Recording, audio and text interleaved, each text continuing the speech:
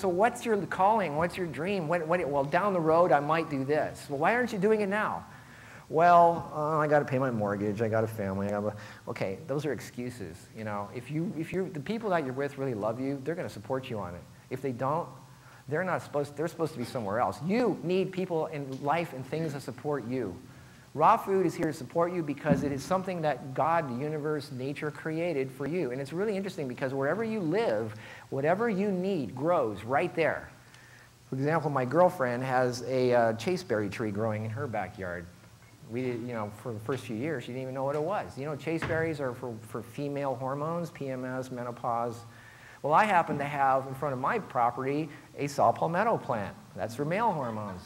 How did that happen? You know, or all around LA, which is a seriously stressed out city, all this St. John's wort is growing, which calms people down. And then when my girlfriend moved into my house, chaseberries started growing in my yard. And I tell you, I mean, I could go on for days about how amazing nature is. It's got a consciousness. It knows. Trust me, nature is always going to win. I don't, you know, this whole thing about Monsanto and all that crap, I mean, this planet can blow up and nature's going to take over eventually anyway. In the long picture, this is just a video game.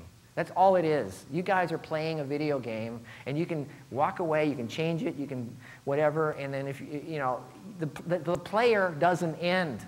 Only the game. Put another quarter in, you play another one.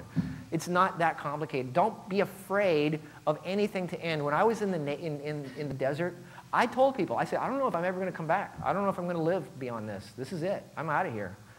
You know, I'm going to the desert, take my clothes off. If an animal eats me, whatever. You know, my mind could have thought a million questions about, well, what would happen if this happened? Or what if I got hit by lightning? What if I got, there's still some rabid Indians that might, shut off your brain. That's what's screwing us up.